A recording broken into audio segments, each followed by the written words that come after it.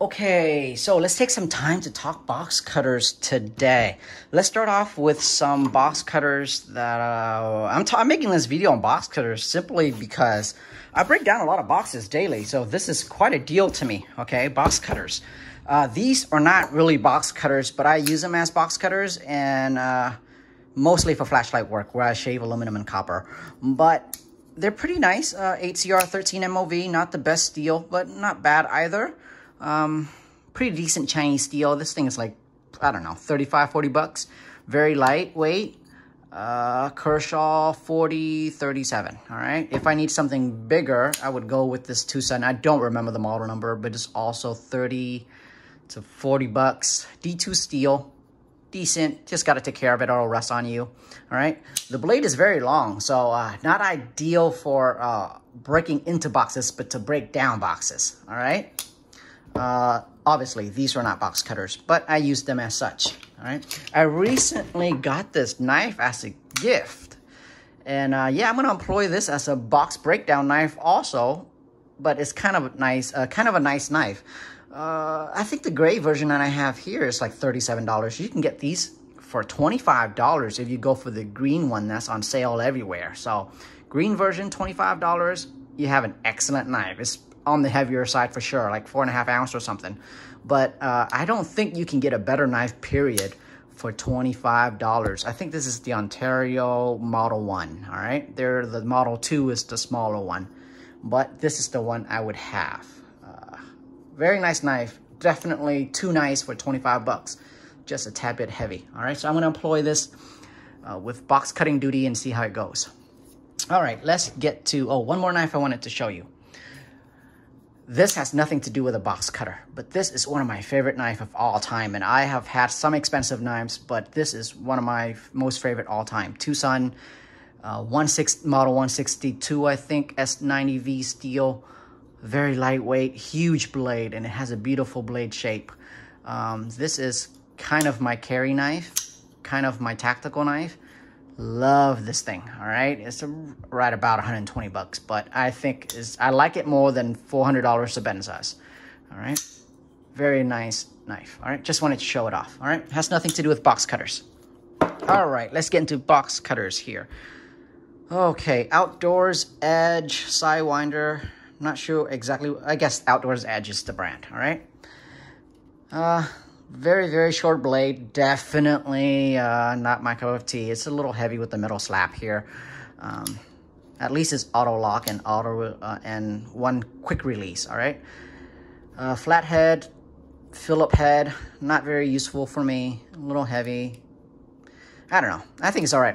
You can tell that it's kind of brand new looking because I don't really use it. And I guess the only thing it's good for is breaking down boxes and packages, but not really break them down if you really need a real big blade, all right? Here, Velino Design. They come in different graphic design here, machining here, that are very nice. Very expensive holder, $125 for this holder. Yeah, it's hard to recommend something that's $125 box cutter handle, all right?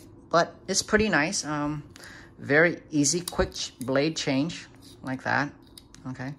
And there's two stops. The first stop is for a very short blade and then halfway, all right? 125 bucks. I think it's worth the money. The only issue is, well, actually, I'm not sure if it's worth the money.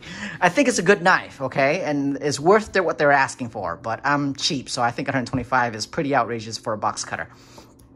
However, one of my biggest gripe with this knife is there's 6 trit slots here.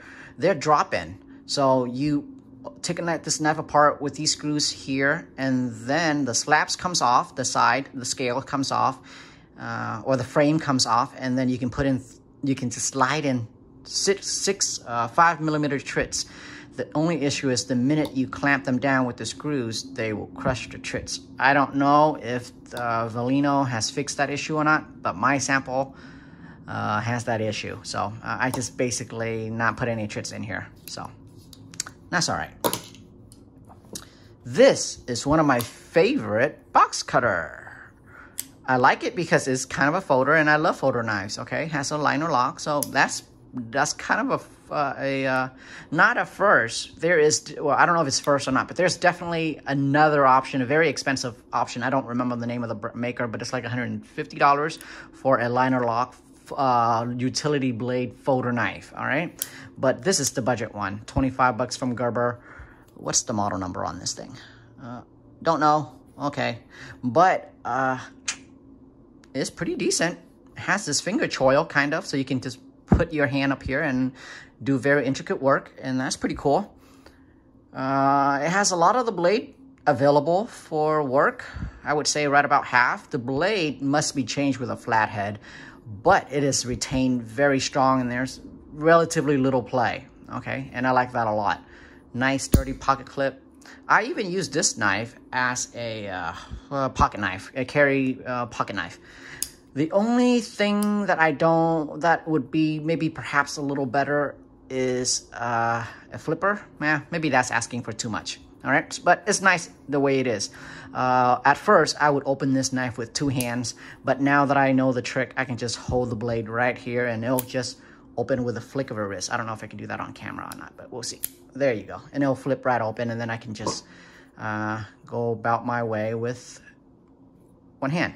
All right. But there's something about it that doesn't, that needs modding. I guess I want to mod everything. So here's what I did to it. Here is a modified version. On top of the cosmetic changes that I made, you can see here that the blade now is fully, well, not fully, but like 90% exposed. All right.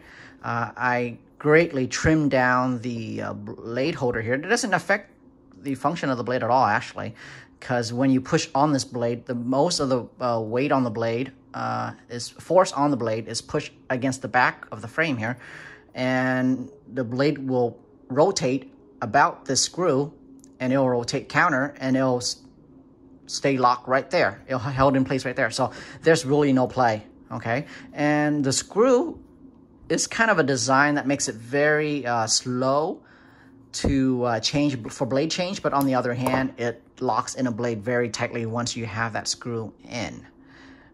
I greatly rounded off this edge, as you can see here, to make it a lot more comfortable. I rounded off the edge here also, so you can see that it's sharp here, and I rounded off the edges here. And I basically rounded off almost all around the knife, just a little bit. And so it feels really comfortable now. And now the knife stays locked well. Well, it doesn't stay locked well now. It always stay locked well. Okay, but now you have a pretty nice folder and a pretty decent blade to do different type of work and just not breaking down boxes. All right, so it's a little bit more than a box cutter now. For now, now I think it's more like an EDC. So I like it a lot more now. All right. So as far as all these little ones that I'm concerned, this one is pretty nice. I wished it was a little lighter, but that is good enough. All right. All right, here's the real business stuff. All right, 7-ounce DeWalt, relatively heavy in my opinion. Slide out the blade. Knock this down with a rubber mallet to reduce the play, and it's a pretty nice knife. All right, slides in and out and lock automatically. Oh crap, I just accidentally picked up this blade from the table. Okay, all right, so it automatically locks. So once it slides out, it stays, well, relatively locked, okay? And it's all right. A pretty budget knife, all right? But it works well. Pretty budget build, I guess, but it's not a budget brand. All right, so this clip comes out, this pocket clip comes out, and then you can slide this thing out and then change the blade relatively easy. And then you would slide this thing back in here, and that's that. I'm not sure how this pocket clip would work. I have never used it because I think that it might just come right out of your pocket. I don't know. So I don't really use that as a pocket clip, but you can if you want. And it's decent, 7-ounce, it's all right. So I've decided I wanted to upgrade, all right? And I got this, Fat Max Extreme, all right? Incredibly featured, packed but it's 11.4 ounce. Oh my God, this thing is heavy and the balance on this is total crap, all right? The blade, fully extended, is a lot shorter than the handle. And the reason being so is because this knife is just way over design. Stainless steel on the main frame and then cast metal on the rear around portion here. The reason that it's so heavy is because it holds 4 extra blade, okay, spare blades. That's kind of a nice feature. And I guess this is kind of a nice knife if this rear box section here, the box holder, the spare blade box holder section here is made out of a high quality plastic to greatly reduce down the blade, and I think that would be nice. One of the cool feature of this knife is this blade stop right here. You can see that? Blade stop, blade stabilizer, whatever you want to call it. So if I slide out the blade, it has the same sliding, easily spring tension here, spring loaded slider here, where you can slide back and forth relatively easy, but the minute you let go of that slider, the blade stays locked, okay? So it has the same thing as the DeWalt, so that's pretty cool. But on top of that, it also has this, you can see how that's blade stop is squishing the blade, and now you have a pretty damn fixed blade, as fixed as can be, and that's pretty cool. All right, all the way out, lock it, and now you have a pretty damn sturdy blade. All right, so that's kind of cool. And on top of that, you can also slide this all the way out to prevent the blade from sliding out. So that's kind of a lockout feature. All right, so pretty nice. I would never buy another one just because it's too heavy for my tool bag and too heavy period, and especially heavy when I'm only using a portion of the blade and I'm up here, up that way to do intricate work. There's just way too much weight in the back, and it just creates an unpleasant torque around the wrist, and it's just really weird. All right, not a fan. This one is a lot better for intricate work just because there's a lot less weight in the rear, okay? But it's all right, all right. Okay, so damn featured pack. Definitely not an EDC tool bag knife, in my opinion. It's all right if you keep it at home to break down lots of boxes, but I wouldn't recommend it. I would rather go for the DeWalt. Okay, I just got this OFA like, I don't know, like a week ago maybe? Week or two. Totally dream, everything I need in a 25mm blade, okay, box cutter. Slides in and out smoothly without any lock. So if you want to lock, you actually have to turn this knob and then it'll stay locked. Yes, I did rubber mallet the 2-tip here to hold down the blade even more, so it kind of makes that rub on the blade.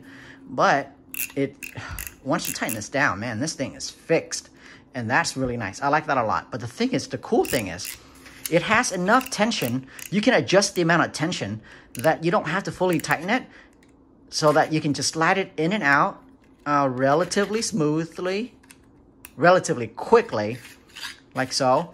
And you can just use the knife and then slide it back in, all right? Don't have to fully lock it.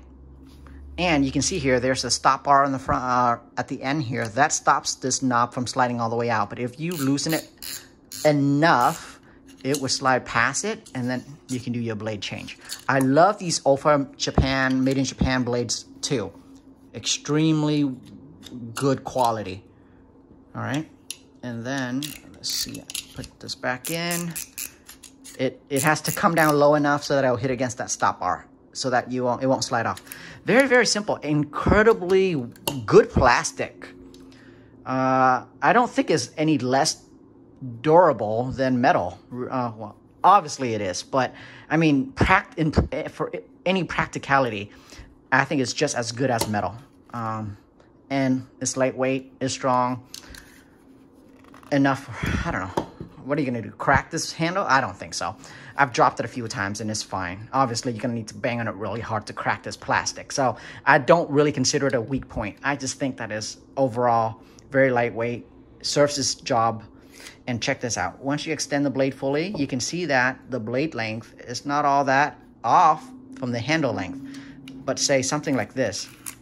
You have a relatively short blade. See, the handle is not even in frame. And you have a relatively short blade versus how big and bulky the handle is. And to me, that's a big negative, all right? Simple, gets the job done. Love this thing. And if you want to lock out the blade from sliding in and out, obviously you can turn it down and it won't slide out. So it has a lockout feature too, all right? Very simple box cutter, love it. These two are really all I need for box cutters. Wonderful knives, love them. All right, that'll be it. That is not it, I lied. These utility blades for this knife and all the smaller box cutters that I showed earlier. I haven't tried them all, so I'm not going to claim that this is the best, but this is definitely better than the Stanley, okay? Carbide edge.